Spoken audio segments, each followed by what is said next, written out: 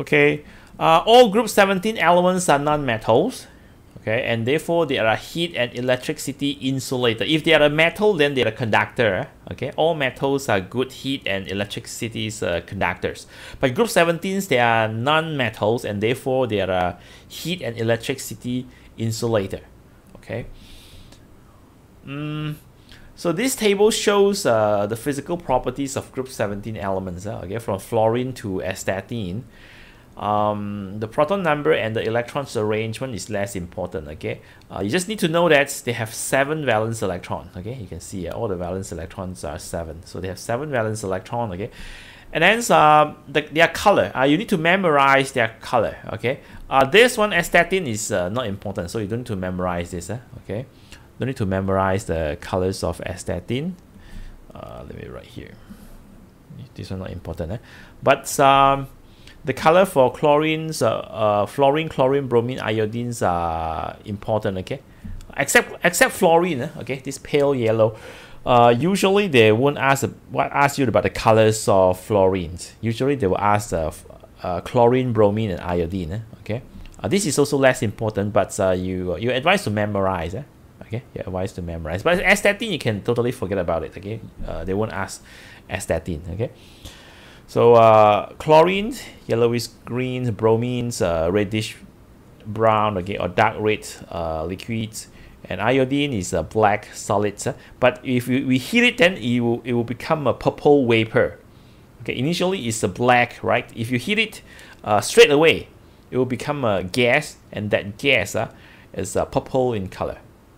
Okay, and then you see the melting point. The melting point and the boiling point increases down the group. From fluorine to astatine, okay, melting point and boiling point, they increase. Size of the atom, okay, down the group, the size increases. Okay, the size increases. And this is due to the increase of numbers of electron shell. Okay, 2 shell, 3 shell, 4, 5, 6 shell. Okay, so when the number of shells increases, then the size of the atoms will increase. Okay, so from fluorines to astatine. Okay, density.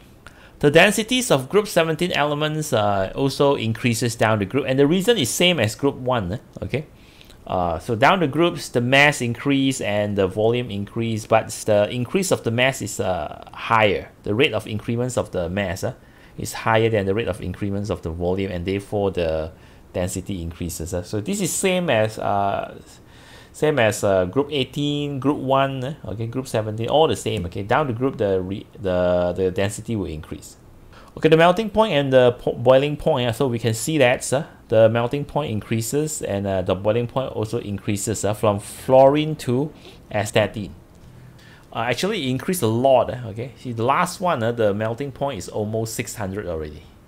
But this one, the first one is fluorine, only about 50. Just 50 only.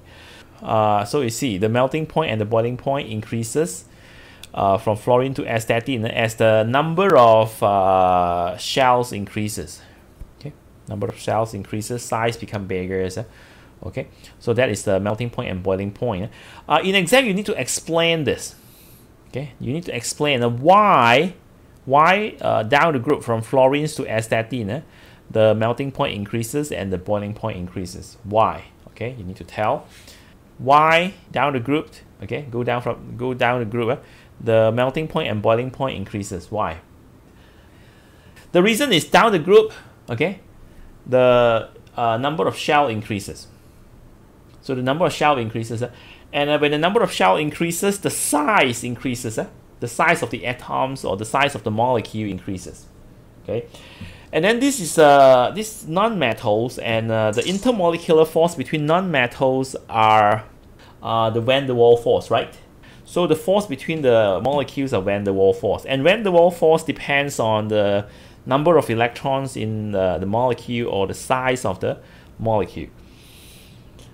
Okay, so down the group, the size of the molecule increases, and therefore the van der Waals force increases. Okay, and the van der Waals force increase, then more energy is needed to overcome the force of attractions between the particles.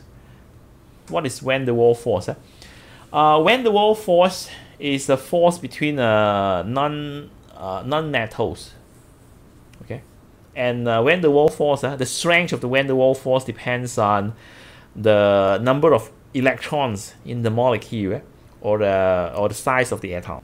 Okay, the physical state also change from gas to liquid, and from then liquids to solid. Okay, so for example, fluorine and chlorines are gases. Okay, fluorine gas, chlorine gas, they are the gases at room temperature. Bromine is a liquid. So you see the physical state change from gas to liquid, gas to liquids. And iodine and astatine are solid. They are solid. Okay, so it's changed from gas to liquid and then to solid. Okay, so the physical state change from gas to liquid and then to solid. Okay, that is due to the increase of the melting point and boiling point.